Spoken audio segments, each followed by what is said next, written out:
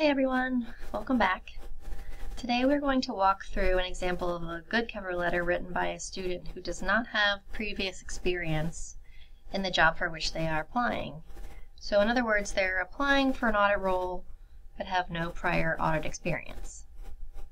Often students come into our office thinking that they do not have the relevant experience for a particular job, but that usually just isn't the case. The beauty of internships is that there is an expected learning curve and training component involved, so of course you don't have to know everything. That being said, there are certain skills that are critical to most roles that your employer does not want to train you on. And those are primarily soft skills like teamwork, taking initiative, prioritizing responsibilities, being a critical thinker, and a good communicator. So those you need to come in the door with, but most likely you have already been honing and using those skills in your previous jobs or on campus. So as you will see in this cover letter, those soft skills are the ones that this student will focus on. So as you may already know, the cover letter should answer three main questions. Why are you interested in this role? What skills and experiences will enable you to perform the role well? And why are you interested in this company specifically? So starting at the top again, for the first two sentences of this paragraph, so this red part here, whoops. So this demonstrates that the student has done research about the firm and interacted with EY professionals.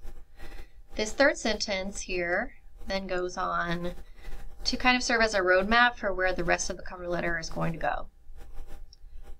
So this is pretty good. I think to make it even better, I would like to see this person connect themselves to their research about EY. For example, maybe they could mention about how they too are a people first person and give an example of that, or something about their own personal drive towards growth that parallels EY's drive towards growth. So that just completes kind of a fit between EY and this person. Moving on to the second paragraph.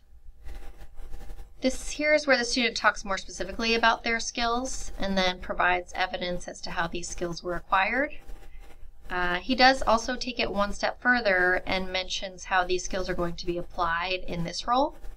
So this demonstrates that he not only understands the role, but is already thinking about his performance in the role. So this is definitely appealing to a future employer. The third paragraph, the student sort of follows a similar format, but talking about their interpersonal skills instead. So this focuses on acquiring and honing their personal skills through their club experience. And then it goes on to talk about how they will help him be an excellent EY team member. Of course, also very important. The fourth paragraph is a pretty standard wrap-up, not necessarily introducing any new details or support, but just kind of a summary and an overview of what has been stated already. So I hope this helps. Again, we'd love to see you at the GCMC, so just take a crack at trying your own cover letter draft, bring it in, and we'll go over it together. All right, see you guys soon.